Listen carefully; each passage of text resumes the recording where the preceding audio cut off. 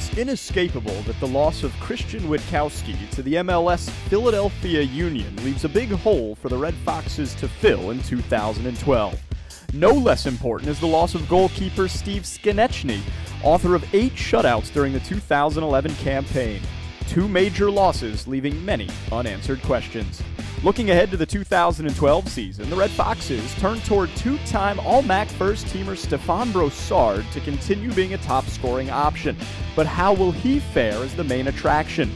Dylan Lee, a member of the 2011 All-Rookie team, is set to spearhead the backfield and build upon a lights-out defense.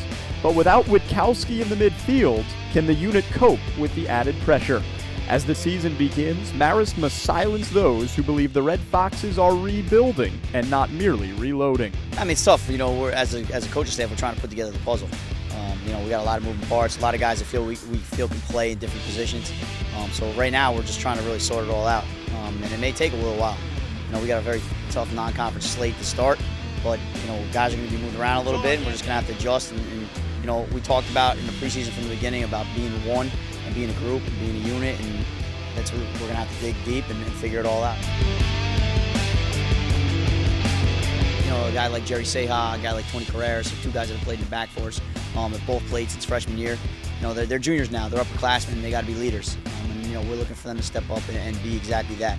I feel like there's always pressure. I mean, a couple of years ago, we went to the NCAA tournament twice in a row, so we're trying to get back to that level, put Marist College on the map again. But I feel like this year we have a strong group, so there's no reason we shouldn't go far in the MAC conference. In all reality, I feel like you can't replace a player like Christian. We relied on him a lot, but this year we're definitely going to have to pull together and become more of a unit in order to become successful.